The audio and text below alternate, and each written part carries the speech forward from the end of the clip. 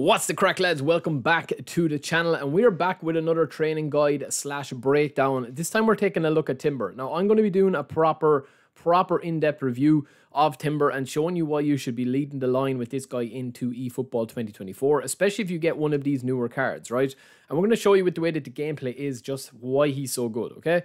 Now, the big thing about Timber, lads, that you need to look at is his speed and acceleration, and also the fact that he's got 23 levels. So having 23 levels means that you are tied a little bit, but you can still turn him into a beast. Now, the one thing I will say as well is that he does not have aerial superiority, which I think is a must on this card. I definitely think that it's a must.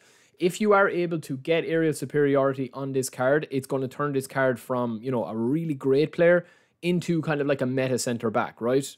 And we're also going to take a look at two of the positions that he can play, okay? So the first is a right back. I'm going to take a look at that build very, very quickly here, which is, it's quite easy to see, okay?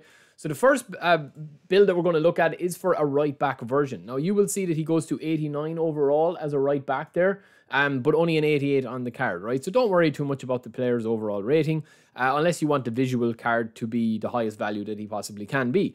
23 levels, we're going to have 1 level left over. We're just going to throw that into aerial strength. That's not a big deal. But 4 into passing, 7 to dribbling, 11 to dexterity, 4 to lower body, 4 into defending, and 1 into aerial strength. Why don't I recommend this build, right? I've talked to a few people about this build. Yes, he is a complete right back because he's naturally more defensive with that defensive awareness. While you still have 71 offensive awareness, you can bomb up and forward. He's not going to leave that many gaps at the back, and then he can also slot in with a sub tactic, or just, you know, generally speaking, he does kind of stay defensively enough anyway. I do like this build as a right back, but there are better right backs. As I've always said, lads, right?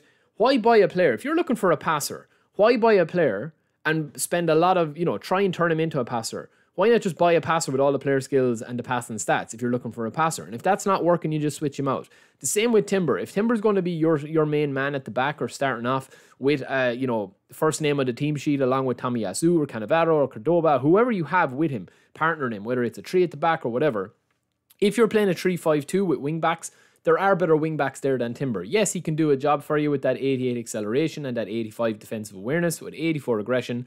And he does have brilliant player skills. Blocker interception as a right back is always good. But I just think that you are kind of robbing Peter to pay Paul, really, by using players in this way. You know, it's like kind of using Tomiyasu as a right back. Yes, you can do it, but he's better as a CB.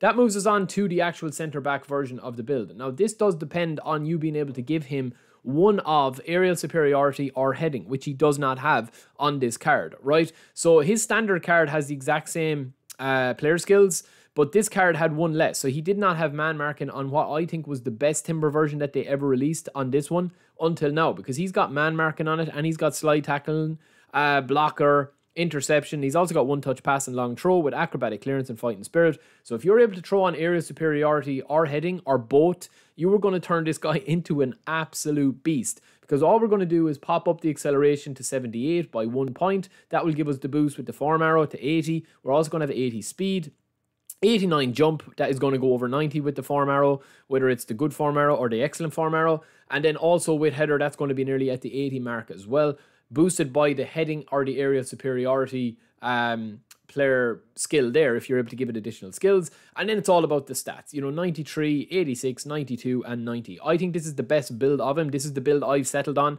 and trying to give him a couple of those player skills, which we'll get into in our full deep dive gameplay review of Timber. Now, if you're looking to stay free to play, as I always do on this series, you can't go wrong with Koundé, lads. Koundé has been a mainstay. Him and Alaba are kind of like, they're like, what's the word, lads? Swiss Army knives. That's what they're like. Swiss Army knives. You can just slot them in anywhere in the back, and they'll just do a job for you. You can play him as a left-sided centre-back, or else you can play him right-back or CB, right?